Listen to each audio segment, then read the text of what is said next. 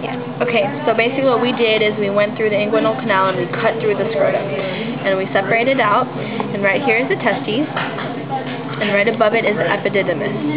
Now, if I move the testes over, I can follow the vas deferens, also known as the ductus deferens, all the way up, kind of near the bladder.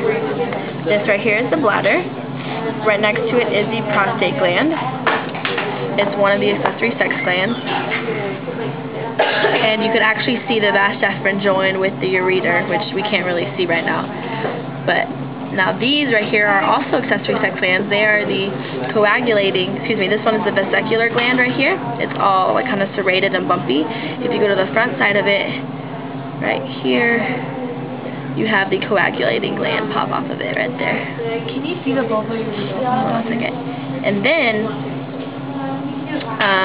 you want to see the tunica vaginalis, which if you go back to the scrotum, the shiny surface right there is the tunica vaginalis.